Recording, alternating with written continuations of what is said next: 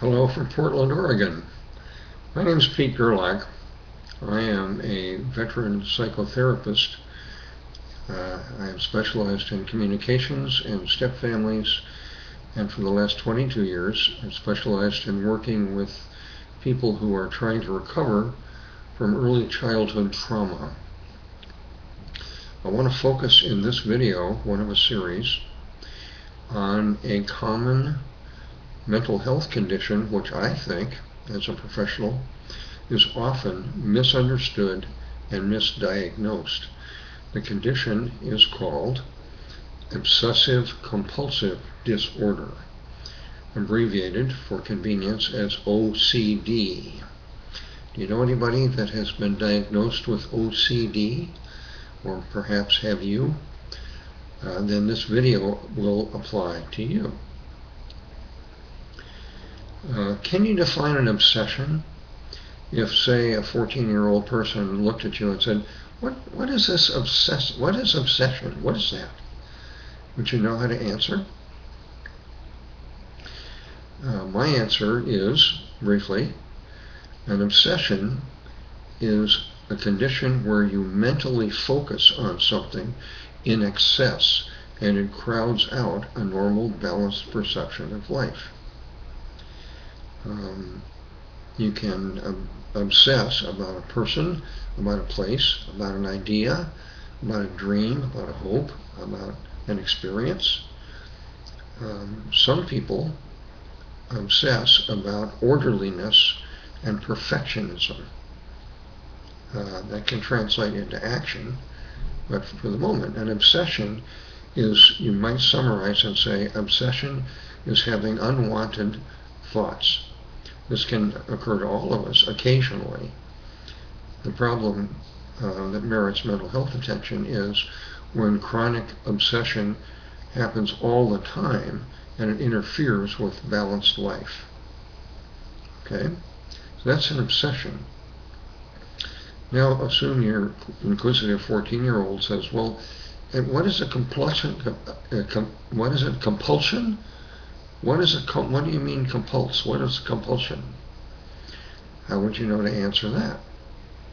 Compulsions and obsessions are similar. The difference is a compulsion is an obsessive action.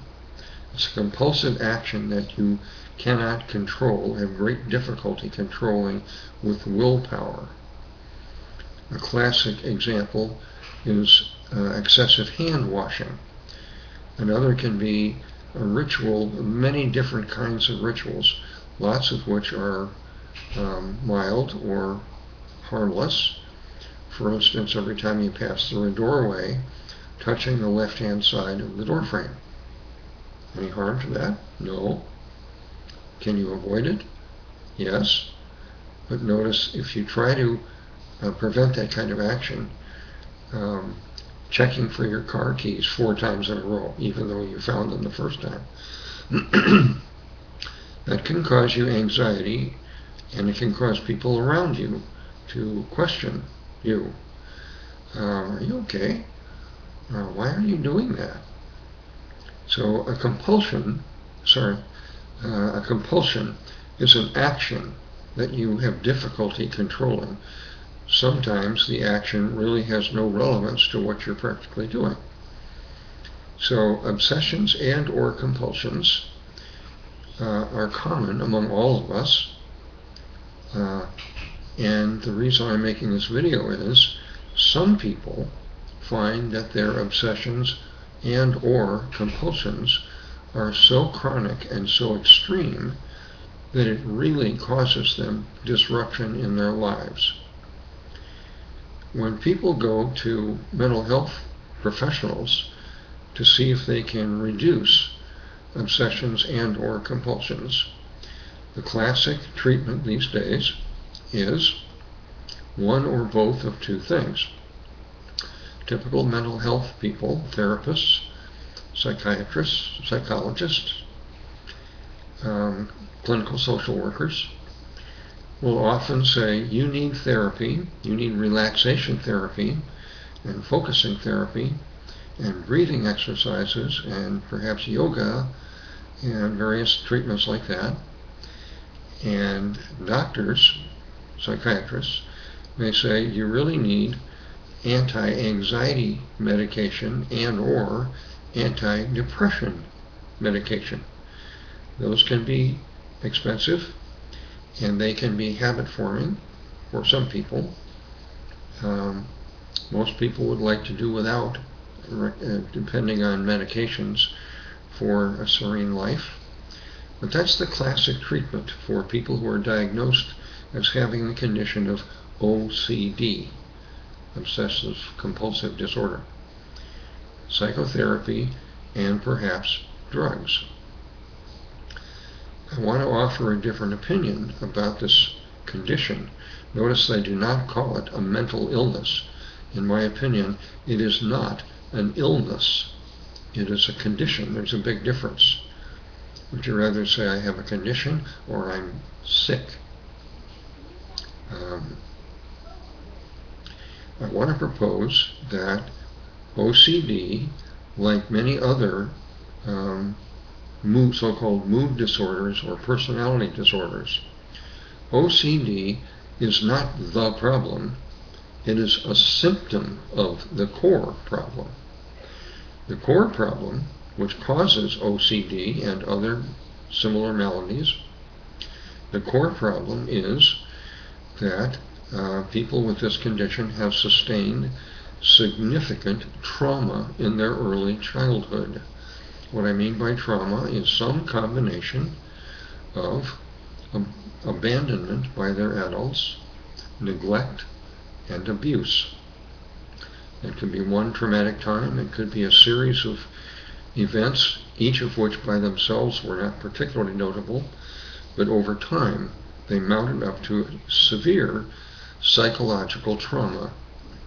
What such trauma does, in my professional opinion, is cause up to 6 psychological wounds: excessive shame, excessive guilt, excessive fears, excessive reality distortions, difficulty trusting, and if you put all those together, you may have trouble empathizing, feeling your emotions, including love, and bonding with other human beings. These are serious psychological conditions. They come from early childhood trauma. The purpose of my video here is to propose, after 33 years of study, OCD, like several other very common psychological diagnoses, like bipolar disorder or borderline personality disorder. These are all the same in that they are symptoms of these psychological wounds. If this is true, notice the implication. Getting psychotherapy to reduce the symptoms will not, underline not, heal the underlying wounds. Using medication for OCD and related symptoms will not cure the underlying psychological wounds. You then might ask, especially if you've been diagnosed with OCD or someone you care about has that diagnosis, well, you might say, well, okay, so what do we do to treat the underlying wounds? Let me make some specific brief suggestions. This is not the whole answer, but it will guide you towards the whole answer. The first step, if you have been diagnosed with OCD or bipolar disorder or borderline or anxiety disorder or antisocial personality disorder, anything like that, find out if you are what I call a grown wounded child. That's a survivor of early childhood trauma. Here is an article on my free self-improvement website that will give you a good amount of background information on what is a grown wounded child. There are several related articles that this one leads to, but here's the link to this article. Secondly, once you read what is a grown wounded child, the next step is to find out, well, am I a GWC, a grown wounded child? Here's a link to 2 different worksheets on my website. each of which comes from several decades of clinical experience. The worksheets will give you at least strong clues, not proof, but strong clues whether or not you have sustained and inherited, by the way, that's where these wounds come from. They get passed right down the generations until someone stops them. So here are the links to 2 different worksheets on my website. They're free, there are no ads, there's no catches, you don't have to buy anything. Try out these worksheets when you're undistracted and with an open mind. See where they lead you. If you feel you are significantly psychologically wounded, what can you do? Lesson 1 in my nonprofit website, one of 7 lessons, the very first lesson, is all about psychological wounding, assessing for the wounding, and it prevents a proven framework for how to reduce these wounds.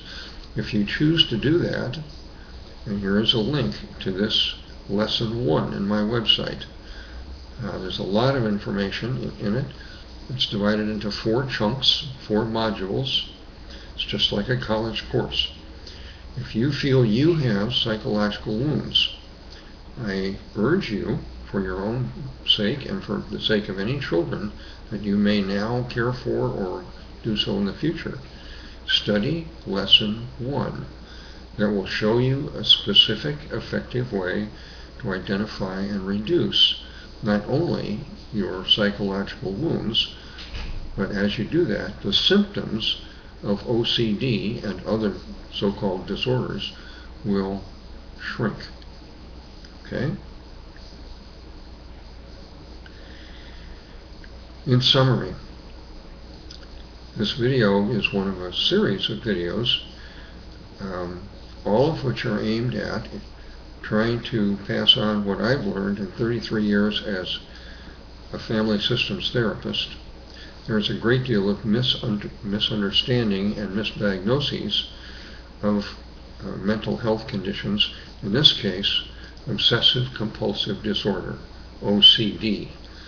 What I have tried to do here today is give you an alternate view of OCD and give you a successful pathway towards better understanding these symptoms and the core problems that cause the symptoms, and most importantly, how to reduce the core causes and the symptoms.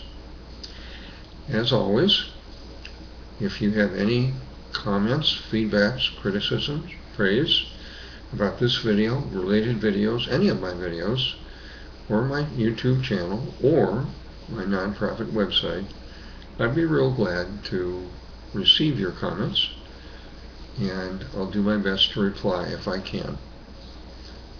Thanks very much for your attention. I hope you find this useful.